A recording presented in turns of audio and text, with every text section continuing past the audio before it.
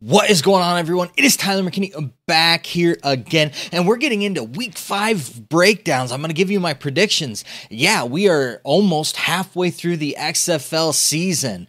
It's kind of crazy, but hey, time flies when you're having fun, and I don't know about you, but I've been really enjoying this league. And to let you know, yes, I will tomorrow night be live streaming. It just seems to be easier that way, so I don't have to try to do a video after the fact, because with the 10:30 start, 3 hours later, it's going to be pretty late for this guy. So figure we'll just get it all done with one video, and yeah, we'll see how fun it is. And if you would, please join me. Stop in, say hi in the chat. We'll have some fun throughout it. I don't know. See what happens with it. But without further ado, let's go ahead and let's start breaking down these games. And starting with that Thursday game, it's going to be at 10:30 Eastern time. We're going to be back in Lumen Field. We got the undefeated Houston Roughnecks are coming to town to face the Seattle Sea Dragons. Houston's giving 3 points to the home team. Our over-under is 42 points on this one. This is two offensive juggernauts coming together, and I'm hoping that this game is going to be electric. We're going to see two fantastic offenses on display, and actually I think we're going to see two fairly decent defenses going up against each other as well in this one. So hold on to your hats, hold on to your seats. I'm hoping that this one's going to be exciting, because as the game draws on, this guy's going to be getting tired.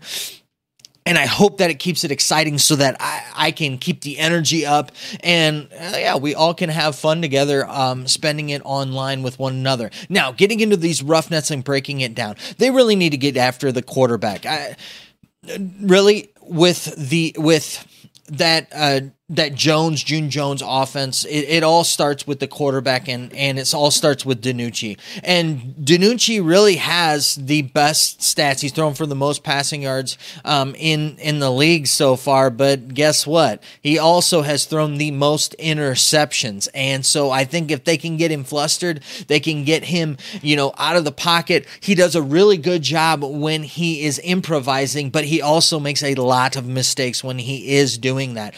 And if they can get after them, they can allow that really nice defensive backfield to really ball hawk and get after things. So I really think that them putting pressure on the offense is really key for them, because I don't really feel like they're going to. This is not an offense where I feel like they're going to be able to stifle them and really stop them. The way that they're going to stop this offense is by creating turnovers and making them make mistakes. Now, the second thing is they need to limit the turnovers on their side of things.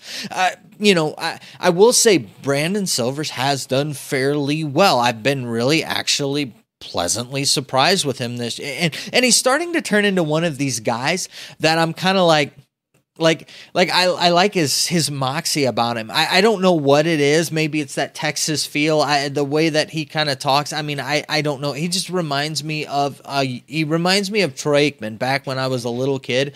A long-time Cowboys fan. My dad was a Cowboys fan, and then so I kind of just inherited it. And with the big three there in Dallas with Troy Aikman, Emmitt Smith, and Michael Irvin, Silvers just for whatever reason has that feel for me right now. I've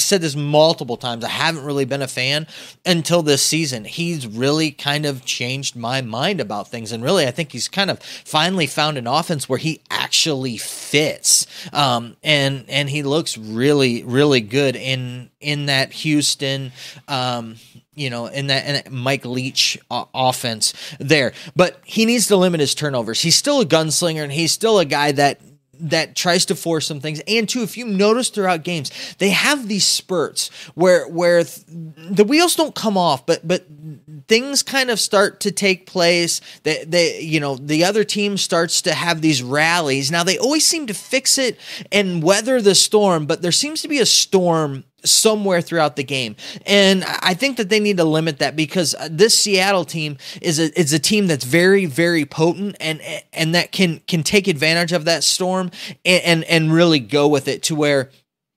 if this is a close game and Houston has one of those kind of bits that they go through, Seattle will take this thing and run with it and not look back. And the third thing is like I've always said, they just need to do what they do. They've been doing a fantastic job, and they've been progressing things as the weeks go on. It was a trick play. It was really cool, but that was designed.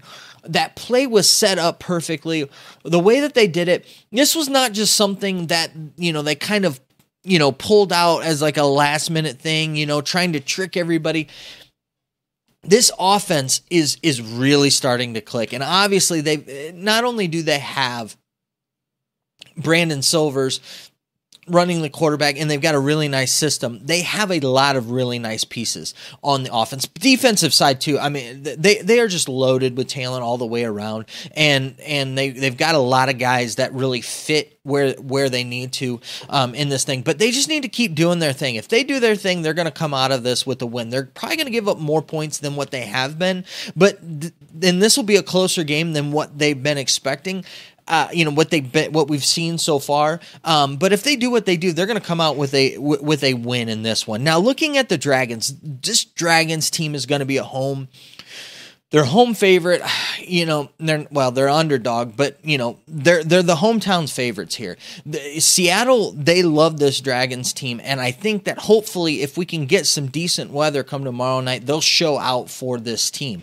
And, that crowd will really get things going, and they'll really be behind this team, and this team can really feed off of them. But really, they need to just limit the turnovers, not fumble the ball. DiNucci needs to figure out how to figure that whole thing out and not make stupid decisions at the end of the game. You're up, the game's won. Do not throw the ball like you did and throw an interception. Against this Houston Roughnecks team, you can't have that. It doesn't matter what you say, what you think. You really, this is one of those games where DiNucci needs to play not so much emotionally intact, but play a little bit more with it, from his head and knowing what he has there. Limit turnovers. So don't fumble the ball. DiNucci needs to take a better care of the ball. Period. And, when he's running around doing his thing, take care of the ball. Second thing is not throw interceptions. Pretty much, if you're seeing kind of a pattern here, what I'm talking about, it's DiNucci. He is the guy who has thrown for almost 200 more yards in the league than everybody else. He is a good quarterback. He's got a great completion percentage. His problem is that at times he gets a little too careless and takes shots when he shouldn't. And sometimes it comes to bite him in the rear end, and that's what has. So he right now can be, I hate to say this, but like in their first couple games, he could be the difference between them winning this game and losing this game because he does something that he shouldn't do.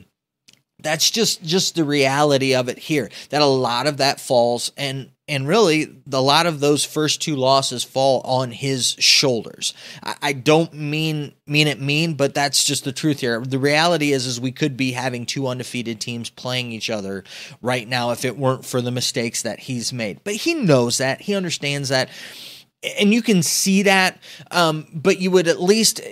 It's one thing to realize it after the fact and try to work towards it. It's another to actually recognize it and apply that in a game. And we haven't really completely seen him apply that in the game. So hopefully we see that, because against this team, this Houston team, they give them a chance, they will jump all over it. Because remember, this Houston team, they're number one in sacks, they're number one in takeaways. This is a ridiculously good defense.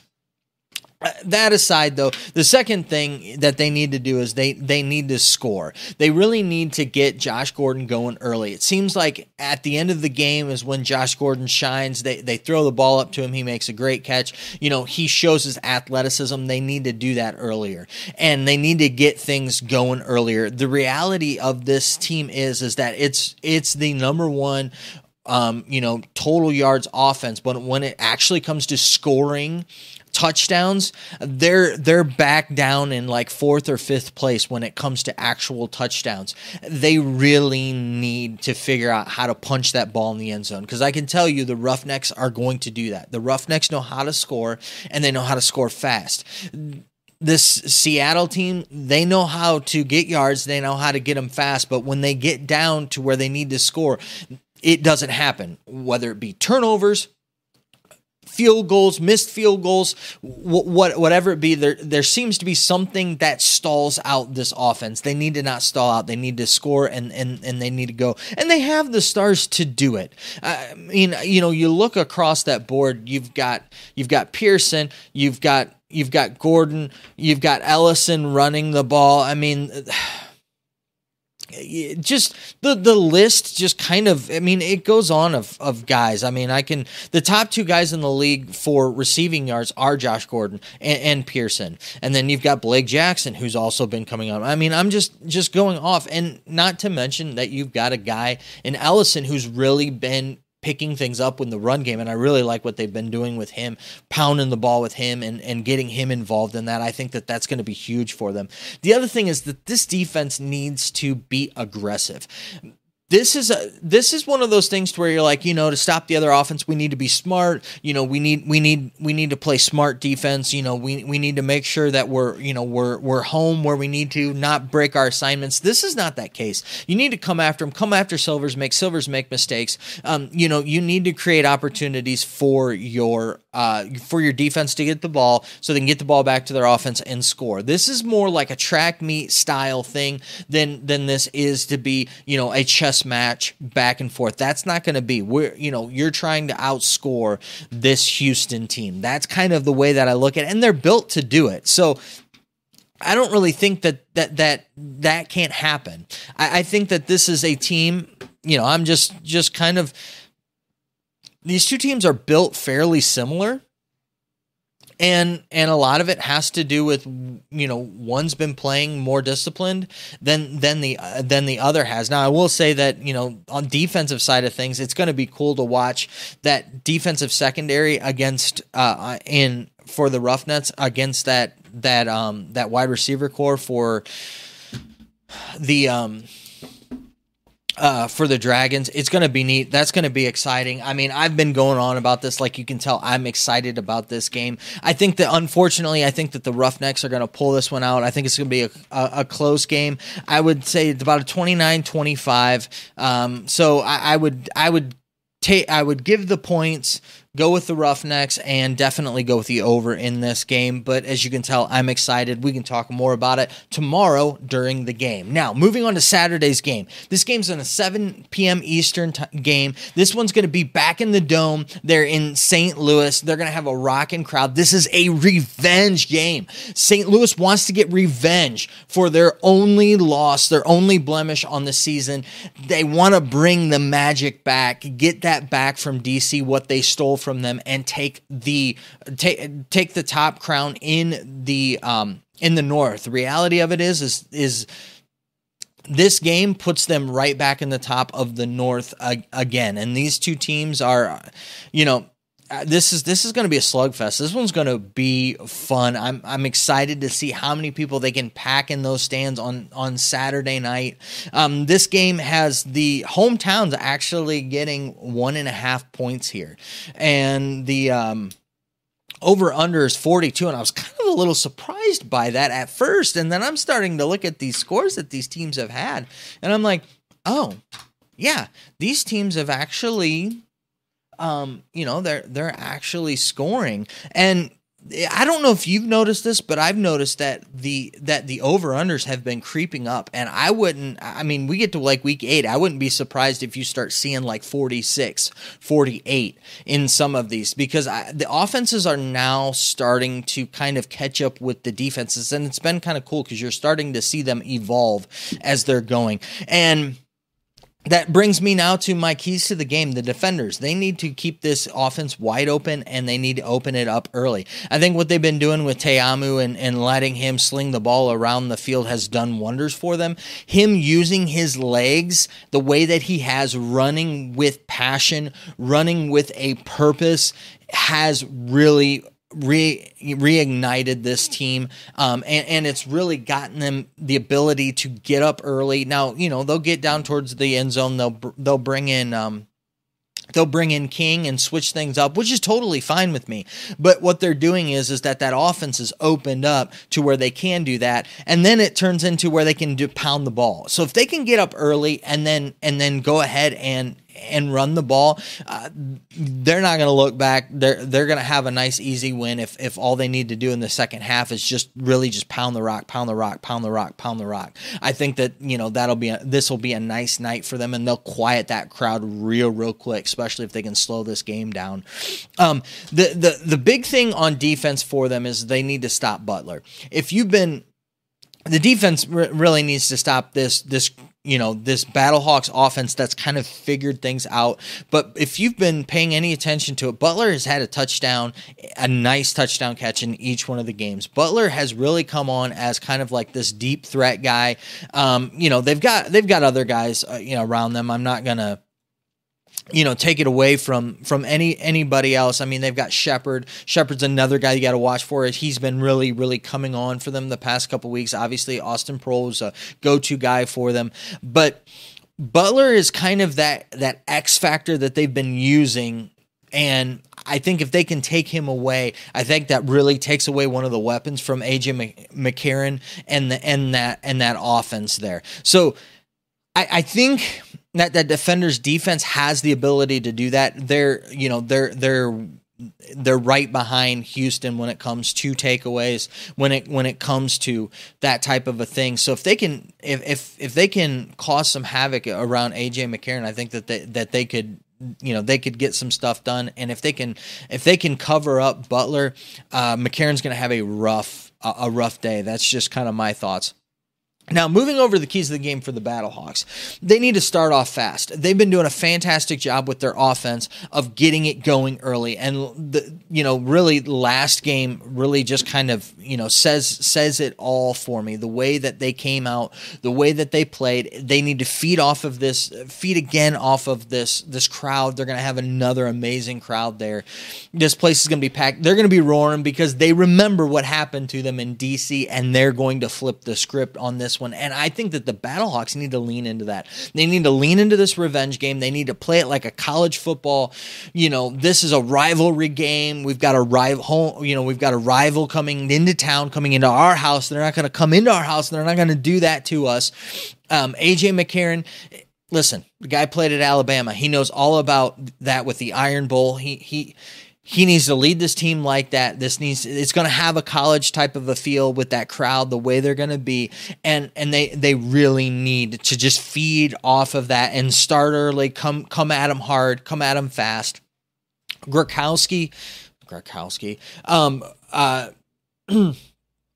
Yes. So the offensive coordinator, he needs to come.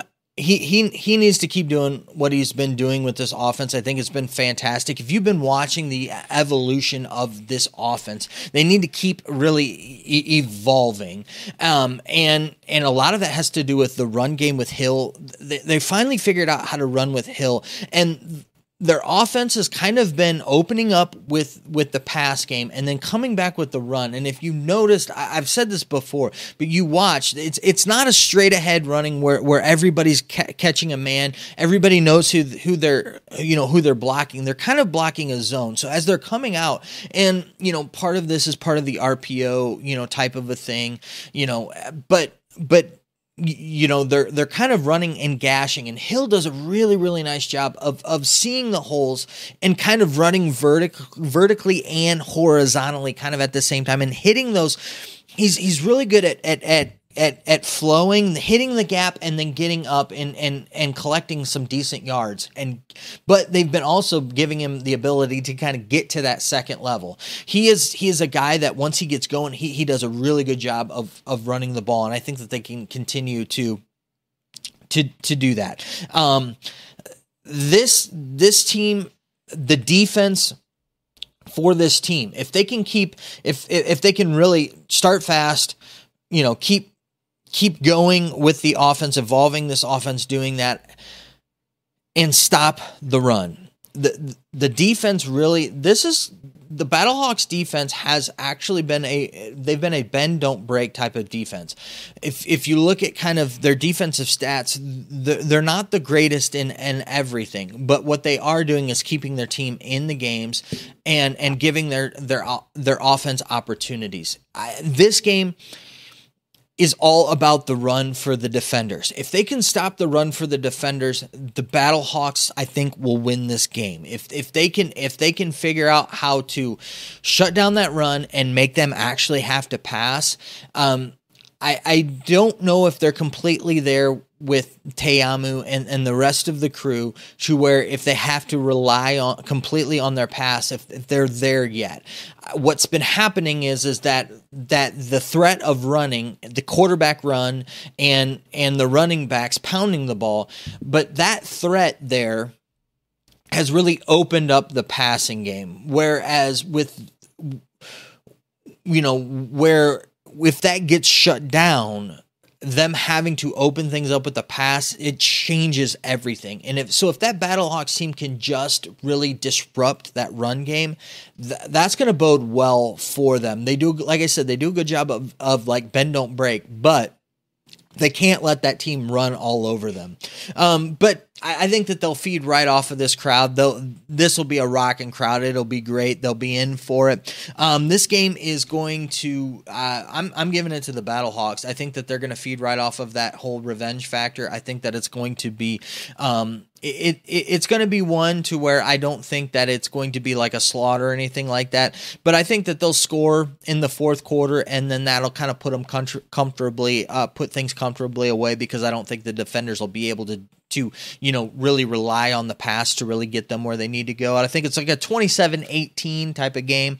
So definitely going to go with the over here, but also kind of, I think I would take the points and go with the BattleHawks and win straight out. I think they're going to have a nice win. I think they're going to even it up there in the north. So those are my thoughts on the first two games of the weekend. We'll get to the other games in another video. And two, if you get a chance tomorrow night, come on out. Let's hang out together and let's watch some football. All right, guys, listen, I know that you're busy and I know that I'm busy, so let's get on out of here. You have a good night. Bye.